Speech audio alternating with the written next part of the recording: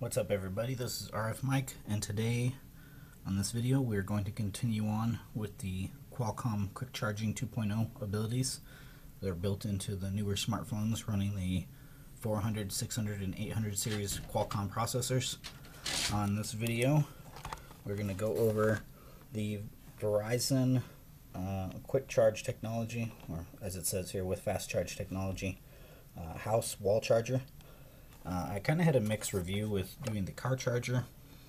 This wall charger should work perfect actually, and I've already tried it once and I got a good amount of charge within only 30-minute time.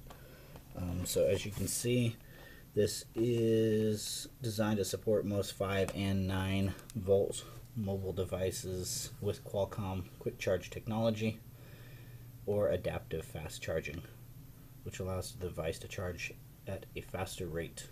So, in the box, again, this is a Verizon charger, and there are aftermarket chargers, like I mentioned in the previous video, and Qualcomm's that are Qualcomm certified.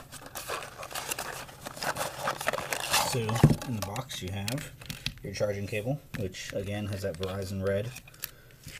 Also has the little button, the LED button. Just some basic information on the charger, and then your wall wart, and you can see it's just a one port just for one cable. So let's take our clear plastic off.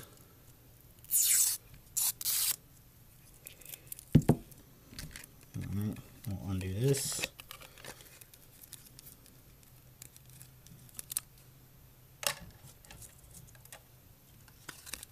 And with most chargers, most companies, there's going to be a 1-year warranty on the chargers if you have any issues with them.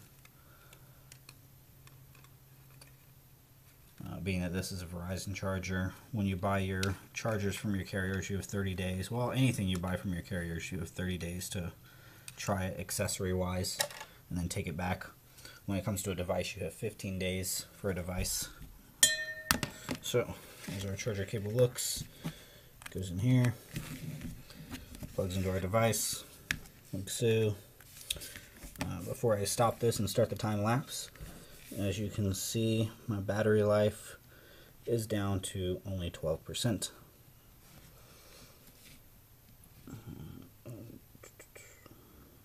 So yes, 12% battery.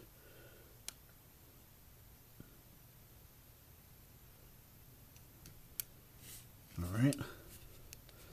So next we will start a time-lapse video and show this in use. We will go for a 30-minute charge and see how fast I go from 12% up to what my total battery percentage will be within 30 minutes.